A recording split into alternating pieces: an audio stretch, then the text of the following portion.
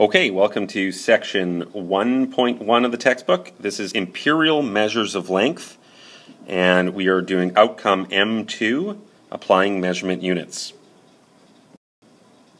Okay, so imperial units you've already seen before are the old school units that we've created historically, okay, such as the inch, the foot, the yard, and the mile.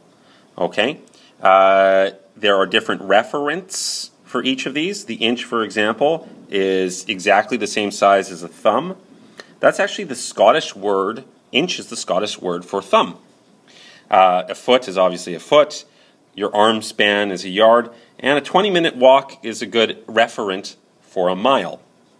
Okay, now it's going to be important really to have these conversions with you at all times when you're doing questions on this.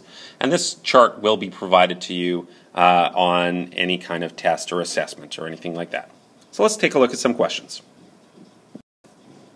Okay, first basic kind of question is just something like this. Convert 7 yards to feet. Okay, well, we look on our table here and we can find, hey look, 1 yard is 3 feet. So let's see what we do. 7 yards, if we multiply this by 3 feet over 1 yard, this will work out for us. Now, how do I know this is going to work out? Well, look at the units. I'm multiplying by yards and I'm dividing by yards. Well, that's equivalent to the number 1. In other words, we can what's called cancel that out. And the result is that the only unit that's left is feet. So now we just do 3 times 7, which gives us 21 feet. Okay, I'd like you to try the next problem. Convert 7 yards to inches. Okay, so pause the video now. Okay, welcome back. Here we go. We're going to do 7 yards times 36 inches for every 1 yard. Okay. Our yards cancel out. The only unit I have left is inches. And I take 7 times 36, which is, if I type that in right, I believe that's 252. Okay, next one is kind of going a little backwards. Okay, we're going to convert 87 inches into feet and inches. What this means, what this question is really asking is, how many feet is 87 inches, and how many leftover inches do we have after we've taken our feet away? So let's see what we do. Well, 87 inches is exactly equal to 87 divided by 12 feet, since there are 12 inches in every foot. Okay, let's rewrite this as a mixed fraction. 87 divided by 12 gives me 7, and if you type it in your calculator, you get 7.25. As a mixed fraction, that's 7 3/12. So we have 7 whole feet and 3/12 left over. Okay, what do we do? Well, we can rewrite this. I have 7 whole feet, and really, what is the meaning of that 3/12? Those are the 3 inches which haven't been incorporated into a foot. So we have 7 feet, 3 inches. In the next problem, we're going to look at 87 inches again, and this time we're going to convert to yards, look at the leftovers and convert those into feet, and then look at the leftovers of that and call them inches. Okay, why don't you pause the video and give this a try. It's the first try at it, so you might not get it. That's okay.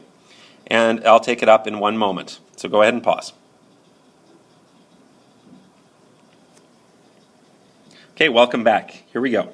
87 inches is equal to 87 over 36 yards. By the way, there are other ways of doing this.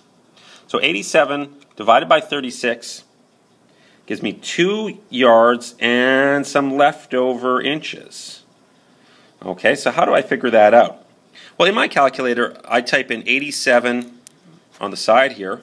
I type in 87 divided by 36, and it gives me 2.416666 continuous. All right, so I have 2 whole yards, and I have 0.416. So what do I do with that 0.416? Well, if I take 0.416666 and multiply that by 36, I get an answer of 15. Okay, that's 15 leftover inches that haven't been converted to yards. Okay, so what do we have so far?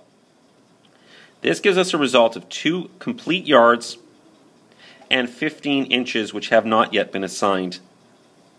All right.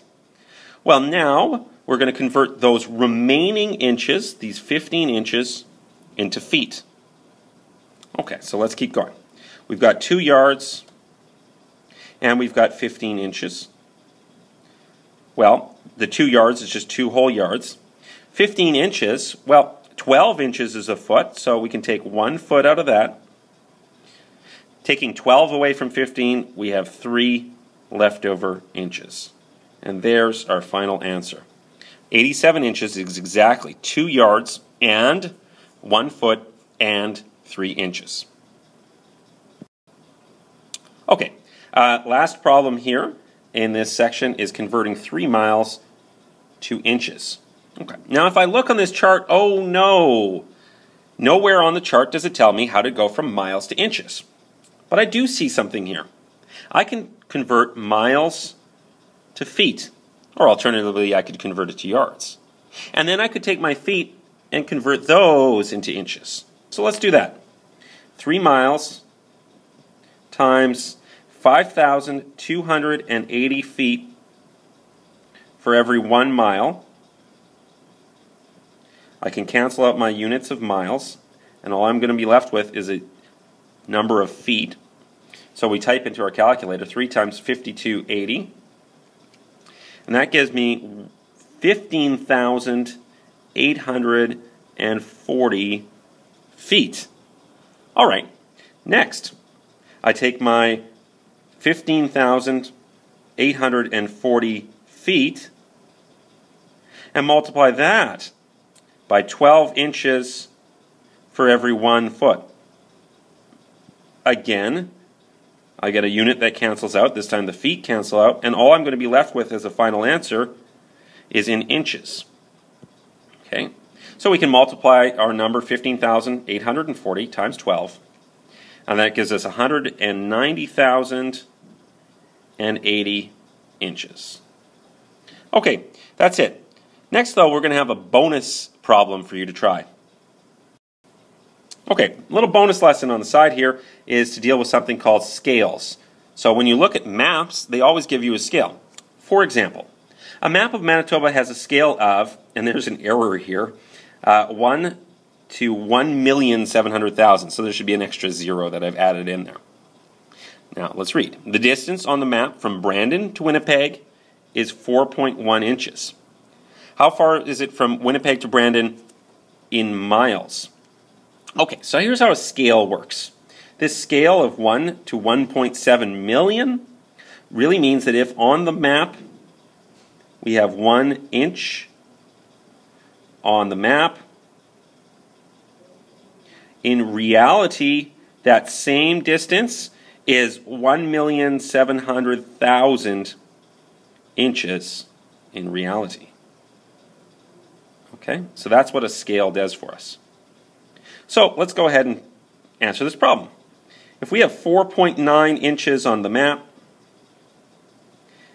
times 1,700,000 over 1, that's our scale. Well, let's see. I guess that's a really big number.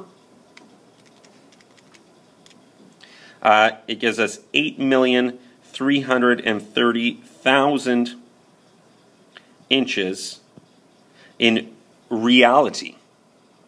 Okay, so this is the real distance from Winnipeg to Brandon. From here, we have a second problem. We have to turn this number of inches into a number of miles. You can pause the video and try that yourselves.